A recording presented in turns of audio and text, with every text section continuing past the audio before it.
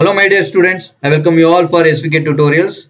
Those who are not subscribed to my YouTube channel, do subscribe to my YouTube channel.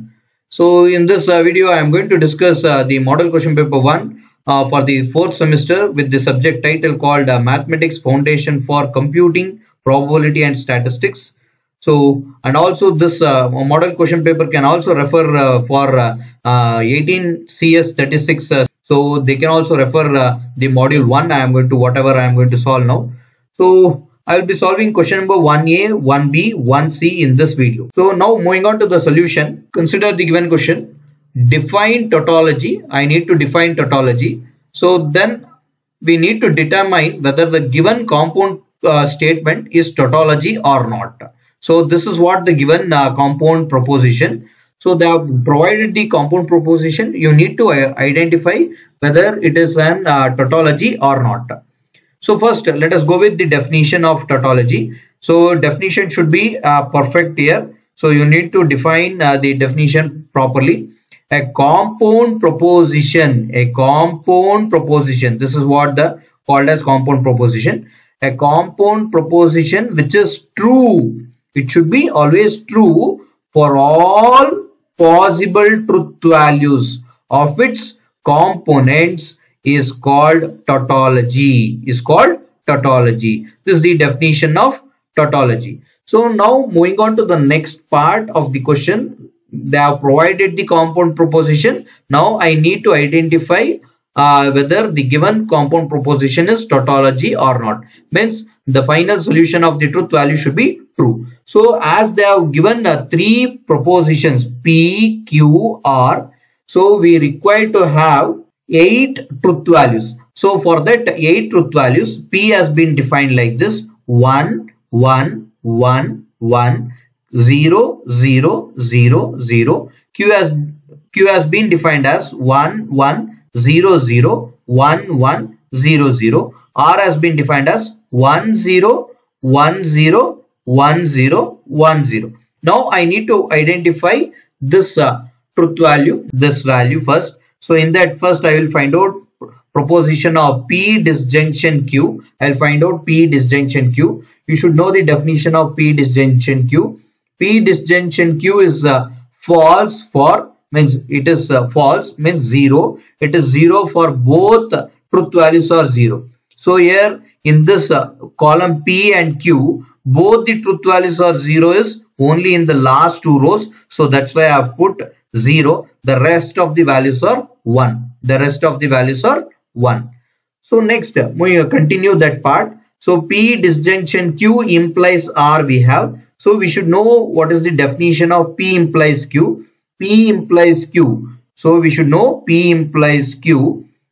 P implies Q. If P is true, that is 1, and Q is false, then the answer is false, that is 0. If P is 1 and Q is 0, then it is equivalent to what? 0. So for that reason, I have defined that as what? I will identify 1 and 0. So I have 1, 0. 1, 0 implies 0. So similarly, 1, 0 is 0. So where else we have? I have here 1, 0, 0. So I have defined 1, 0 as 0. The rest of the values are 1. Next, moving on to the next part of the compound proposition. Here we have logic by implication here. So I need to find out negation R and negation of P disjunction Q. Already you have find out P disjunction Q. So and also you have written what is R. So just take the negation. What is the definition of negation? If there is true, means if there is 1, we need to write 0. If there is 0, we need to write 1. So for that reason, I am writing negation R as what? Wherever I have 1 in this column, I will make that as 0 in this column. Wherever I have 0, I will make that as 1. That's all I have done. Same thing will be applicable for P disjunction Q. So wherever you have 1, make that as 0. Wherever you have 0, make that as 1. That's all. So that is what I have done. Then take implication. Implication definition is what? 1, 0. I will identify where is 1, 0. 1, 0 is 0. 1, 0 is 0. Similarly, 1, 0 is 0. The rest of the values are 1. Finally, I will make this column as 1 and this column as 2. So 1 biconditional 2 I will go with. 1 biconditional 2. What is the definition of biconditional? If both the truth values are same, we will make that values as 1. So here both the truth values 1 1 we have, so that is 1. 0 0 we have, that is why it is 1.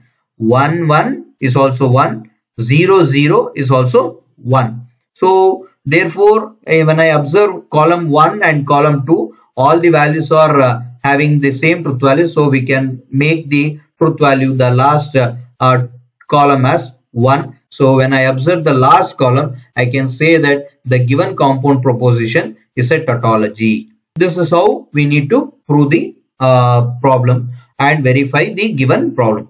Or in case if one of the values is 0 here on the last column, if one of the value is 0, we can say that it is contingency. We can say that as contingency.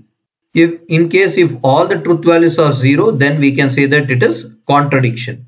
If it is only one value is 0 and one value is 1, then it is called as contingency. Moving on to next problem.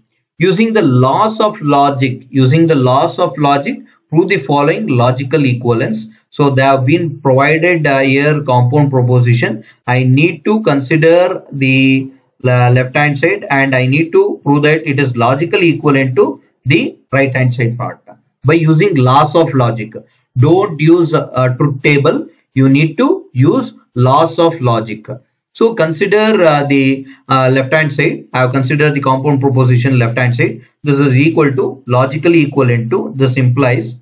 So logically equivalent to, now I will apply the laws of logic here. So when I observe this compound proposition, I need to get P and negation Q should be left out with conjunction. So for that reason, I will not disturb the first term, that is first compound proposition. First I will disturb this false disjunction P. False disjunction P, by identity law, false disjunction P is always P itself.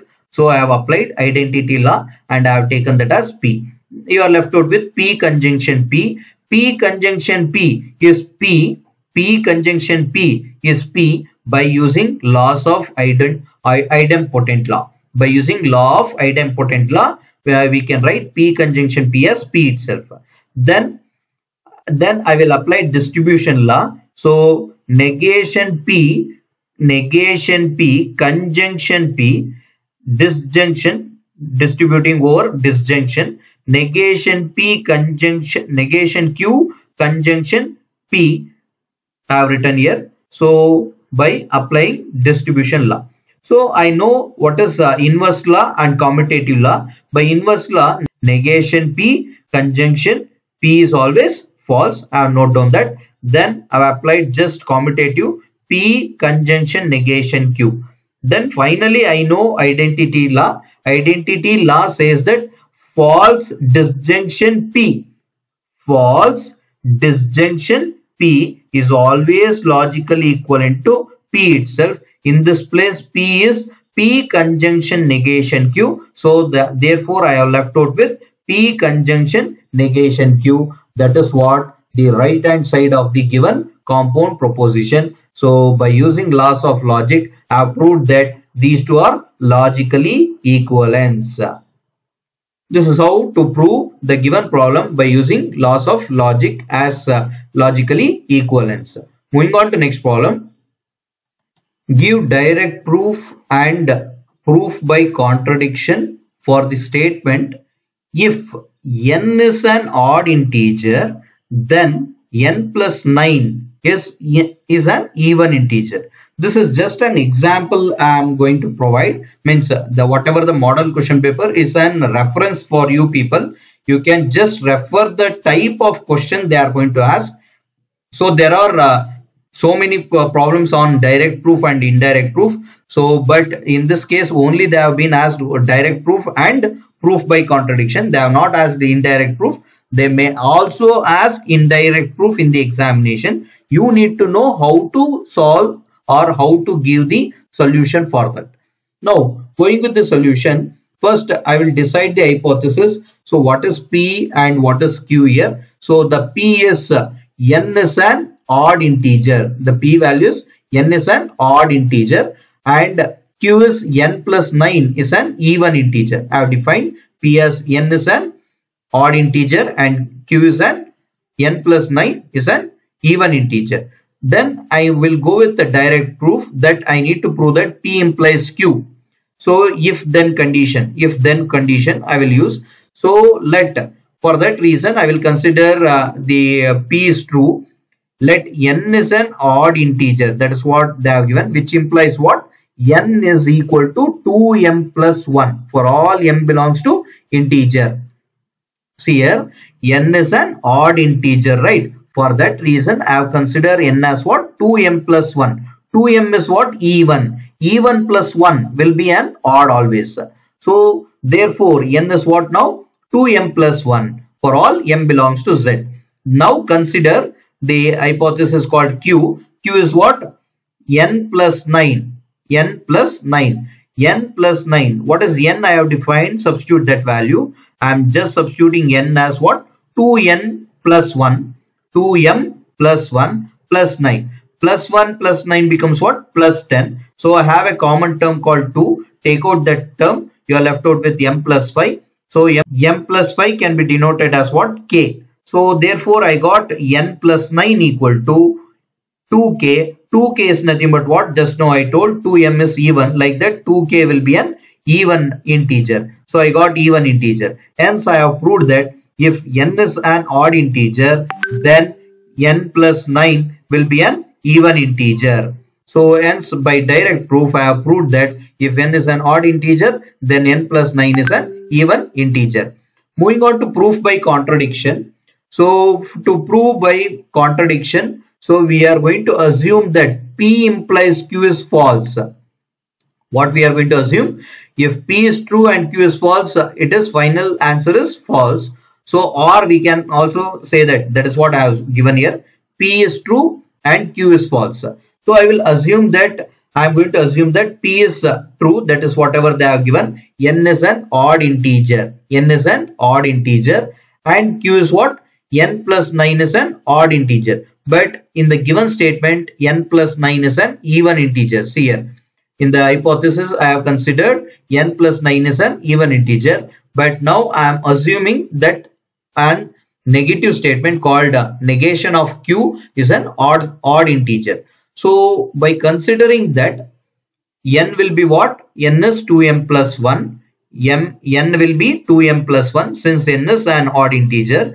Then now consider n plus 9. N plus 9. So n plus 9 is what? I have considered n plus 9 as even odd integer. Therefore 2m plus 1. So then shifting this term 9 to the right hand side, that becomes what? Minus 9. So plus 1 minus 9 becomes what? Minus 8. Again I have a common term called 2. So I will take out that common term 2. You are left out with m minus 4.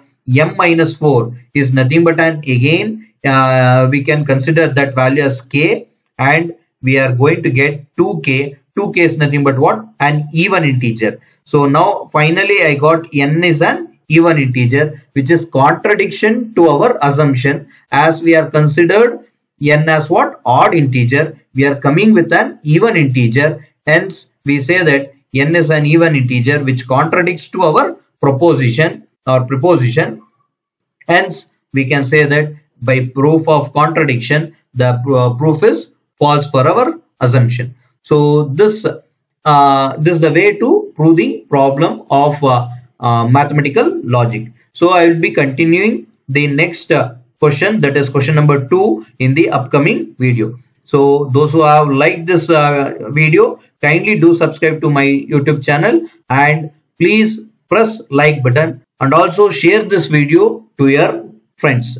Thank you all for watching this video.